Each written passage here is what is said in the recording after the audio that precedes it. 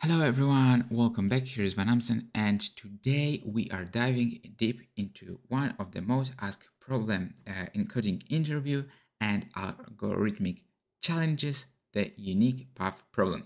We are going to explore three incredibly solutions to this problem. So each one teaching us something new about dynamic programming and combinatorial mathematics. So grab a comfort seat and let's get coding. So what the problem is about? We have a robot situated on m times n grid starting at the top left corner. And what we need to do is the robot can only move either down or to the right. So let's draw it. So robot can move, like on the grid down or to the right. And the objective is to get the robot to the bottom right corner of the grid. What we need to find out is the number of unique paths the robot can take to get there. So for example, here is one path, here is a second path, here is third, and so on. So yeah. And for example, for this M3 and 7, output is 28. So 28 different paths. And yeah, so let's dive into coding.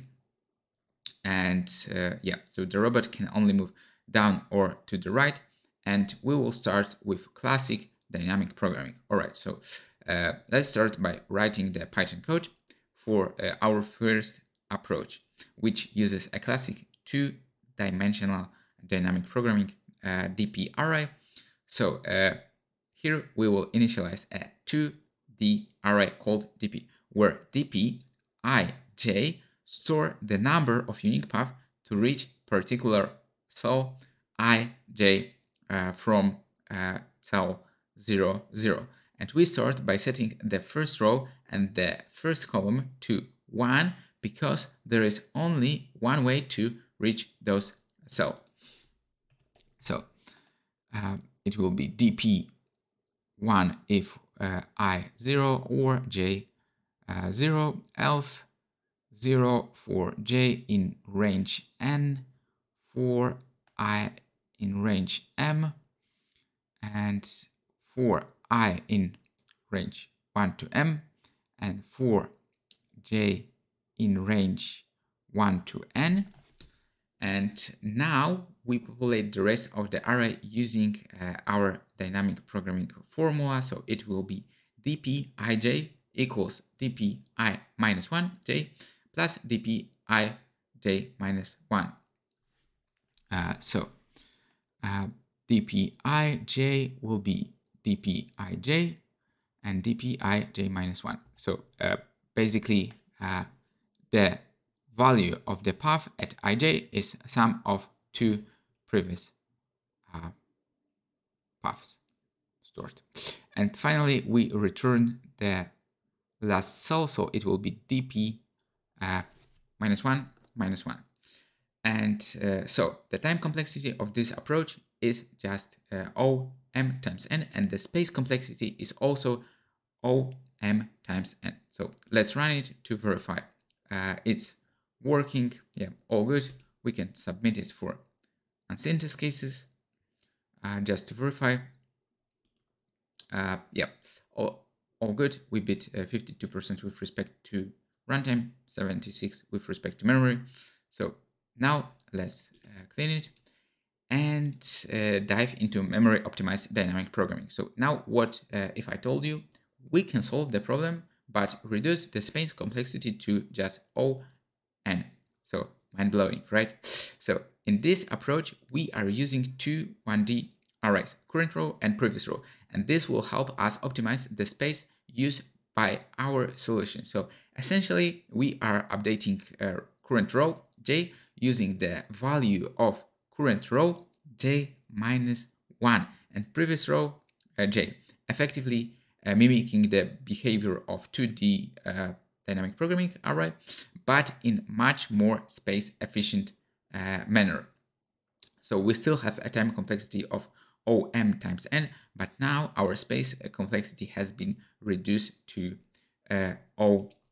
So let's implement it. So current row will be 1 times n, and previous row will be 1 times n, 1 times n. And now for I in range 1 to m, and for j in range 1 to n. And now current row j will be current row j minus 1 plus previous row at j. And now we swap. So current row will be previous row, and previous row will be current row. And finally, we return previous row minus 1, so last position. So let's run it to verify it's also working, hopefully. Yeah, all good. And submit it for unseen test cases to double verify. And as you can see, our implementation beat, so 59% with respect to runtime. I think I have similar implementation previously, and it beat even 97%. So probably the distribution of test cases, and in 29 milliseconds. But the code is exactly the same. So now let's dive into third approach. So first solution could be also mathematical approach. So let's switch gear a bit. So did you know that you can solve this problem just with simple formula? So that's right, without any loops. So using Python math library, we can directly calculate the number of unique paths with the combinatorial formula. So if you are common to combinatorics, you can see that this problem is just a combinatoric one. And so let's implement it, and I will explain how fast. Math combination mn minus 2 and m1. So let's run it, and as you can see, it's working. So we are using just a combinatorial formula, m plus n minus 2 and m minus 1, and our time complexity here is just om or on, and the space complexity is o1, so it's constant space complexity. So let's submit it to verify, and yeah, so now it's 38 milliseconds, but I think I get previously even 26 milliseconds for mathematical formula, and yeah, so it's quite efficient. All right, so that's it for today. We have explored 3 fascinating ways to solve the unique path problem, each one giving us a new perspective on the problem solving strategies. So which one is your favorite? Let me know in the comment. And for the code in other programming languages like Go, Rust, C++, and more, I will provide link in the description below. And don't forget to like this video if you found it helpful, and subscribe for more awesome coding adventure and future machine learning tutorials. And yeah, so keep practicing, happy coding, and see you in the next one.